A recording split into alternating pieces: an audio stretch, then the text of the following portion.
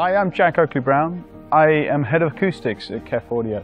I joined the company in 2004, having studied acoustics at Southampton University, and I've been there ever since, working in the R&D department in Maidstone. From 2006 to 2012, I was also studying in my spare time, again with Southampton, and I was awarded my doctorate in acoustics for work on compression drivers and for some of the technology that went into the blade system. Today we're in the Strand Theatre in Lakewood, New Jersey. This theatre was built in 1922 and the architect was Thomas Lamb.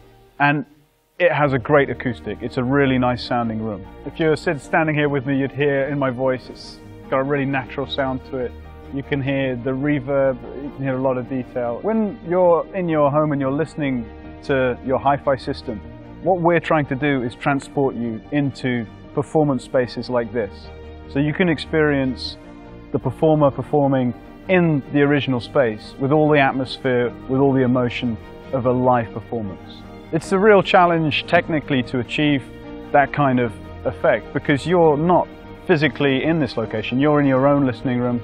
It has its own acoustic characteristics and it's our job to make sure the loudspeakers disappear, that your listening room disappears and you really feel like you're right here when the original performance took place. We have a lot of technology that helps to achieve that effect. A lot of it's focused on trying to direct the sound in a very natural way into the listening room. And then also to avoid coloration, so when you're listening, nothing stands out and gives you a hint that you're listening to a hi-fi. And the way we do that is design loudspeakers with a very natural response. So they direct sound into your listening room in a very even way, so it doesn't draw your attention to the fact that you're not in the original hall. Our Uni-Q technology is absolutely key to being able to do this. We put the tweeter in the center of the mid-range for a good reason. It makes the speaker have a much more natural response.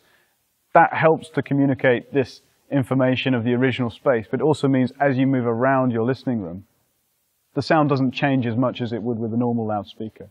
The Uni-Q is this driver here. We have the tweeter, which produces a treble, sitting in the center of the mid-range, which produces the mid-band, the voice band. And we spent a lot of time designing that, so it works really, really well. When you measure that, when you listen to that, you can't tell there's two drivers. The idea of the blade is to extend that whole idea to the whole system. So if you like, you put the tweeter, you surround it with mid-range, and then you surround the mid-range with bass drivers. That's why we have four. That's why they're symmetrically positioned around the mid-range driver. We do this because, we love music. That's why we're driven to do it. We're all driven, we're very passionate about, bringing that musical experience to people. So, it's all about enjoyment.